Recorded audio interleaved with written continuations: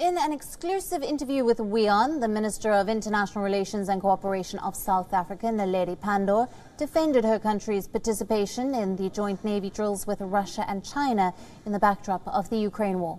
Naledi Pandor clarified that South Africa was not at war with Russia and won't take sides in the war. She also clarified that South Africa is not providing arms to Russia and wants peaceful settlement between both the nations. Ma'am, while this conflict rages on, there were the exercises between South Africa, Russia and China. And this has been a global headline. Many have criticized as well. What's your view as to why these three countries, in fact, why South Africa participated with one country at least, who was or has been party to a conflict that has been raging in Europe? Well, we are not at war with Russia. I think that's important. It is tragic that there is a conflict, an armed conflict underway in the 21st century. We had hoped after the Second World War we would not see such conflicts. But we are not at war with Russia.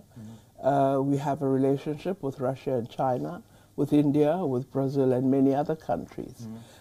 We had a military drill with the United States in October last year, and with other countries in the course of 2021.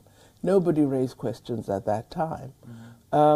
We are not providing Russia with arms.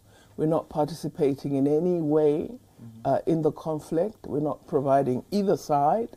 We're not involved in the conflict. And so to define the military drill, which was a pure naval exercise, as being something that participates in an armed conflict, I think is wrong, and it's just political posturing. I know that those who support Ukraine want every other country to take their side on the issue. We have chosen that we do not take sides. We encourage settlement and negotiation. We don't wish to become party to the conflict by choosing sides. WION, now available in your country. Download the app now. Get all the news on the move.